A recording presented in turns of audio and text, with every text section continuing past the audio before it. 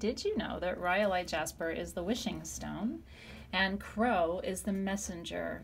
And so these little rhyolite jasper wishing crows are messengers of desire and are really powerful for wish fulfillment as well. You know, crow is one of the most powerful totem animals of the West.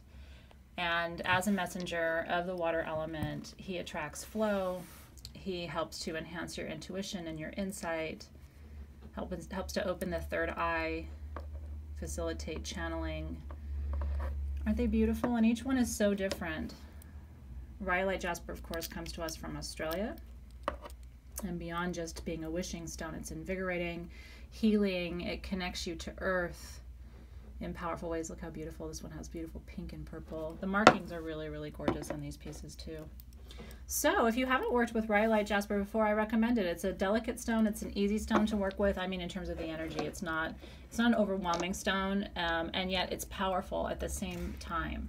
It has a strong vibration that's also associated with the heart chakra as well. So let Crow messenger to you.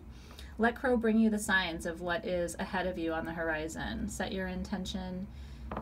Keep your vision focused on what it is you wish to create, and let this little guy be a powerful ally to you in the process. These and more on sagegoddess.com.